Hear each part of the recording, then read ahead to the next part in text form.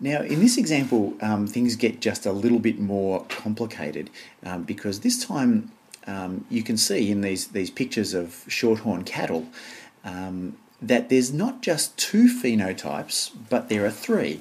There are these ones that we call red, there are these ones that we call white, and these ones we refer to as roan, which is sort of they're red and white. But interestingly, there are not three different alleles at the gene locus controlling cattle colour. There are only two different alleles at that gene locus. So how does this work out? Well, it turns out that the allele for red colour is not dominant to the allele for white colour, and neither is the allele for white colour dominant to the allele for red colour. They're both equally dominant. They're both equally likely to be expressed in the phenotype of a heterozygote.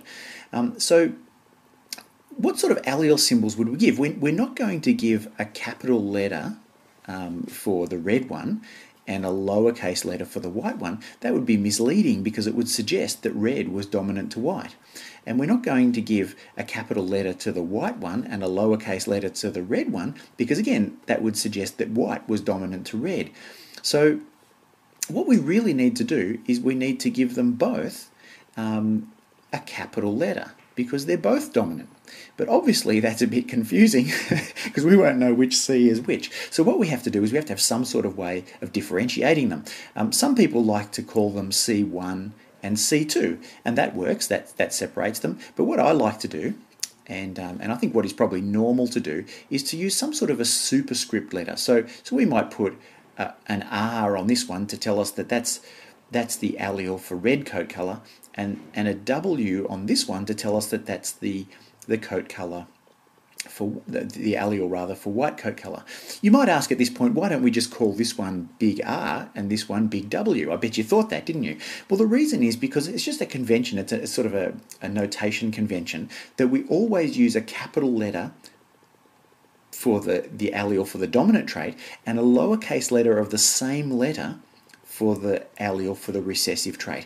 It makes it less confusing when we start looking at several genes at once, because if we had R and W and then there was another gene involved as well, and it might be a P and a Q, it just starts getting confusing. This way we know that these two are both different alleles of the same gene that we're calling C, or we're referring to as C. So we want to keep that letter the same, but we obviously need a superscript to differentiate between them. So the genotype of a red cow then would be big C R, big C R.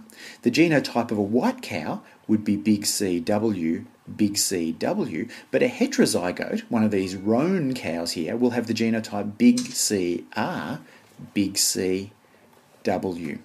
Apart from that, if you understand that, and we call this codominance, by the way, because both the red and the white are dominant.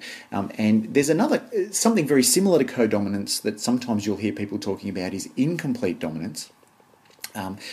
We would call it incomplete dominance if this cow, instead of being red and white, if its hairs were pink.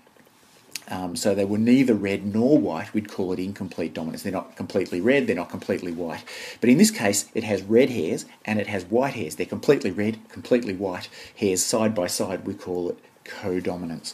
In reality, though, there's no real difference between codominance and incomplete dominance, because even if its hair was pink, if you were to look at those hairs at a molecular level, there would be red proteins and white proteins, red pigments and white pigments side by side. There would be no pink pigments. So, it's really the term incomplete dominance is really an old-fashioned term before people understood what was really going on. Anyway, if we were crossing, let's say we cross two roan cows, so we're going to cross this cow with another roan cow, we would do the same as what we've done in the past. Nothing different here. We're just going to draw ourselves a Punnett square. We're going to say, well, what kinds of gametes, what kinds of sperm and eggs can this... I suppose I shouldn't refer to them both as cows, should we? What sperm can this bull produce? Half of its sperm will have a big R, and half of them will have a big C with a superscript R, half will have a big C with a superscript W.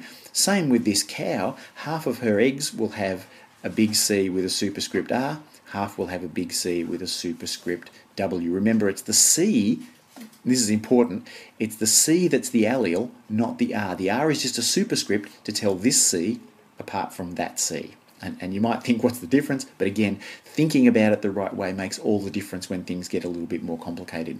So if this egg is fertilized by that sperm, we're going to end up with a zygote that's homozygous for red. This will be a red cattle. If this sperm fertilizes this egg, we're going to get a heterozygous offspring, and it will be roan in colour.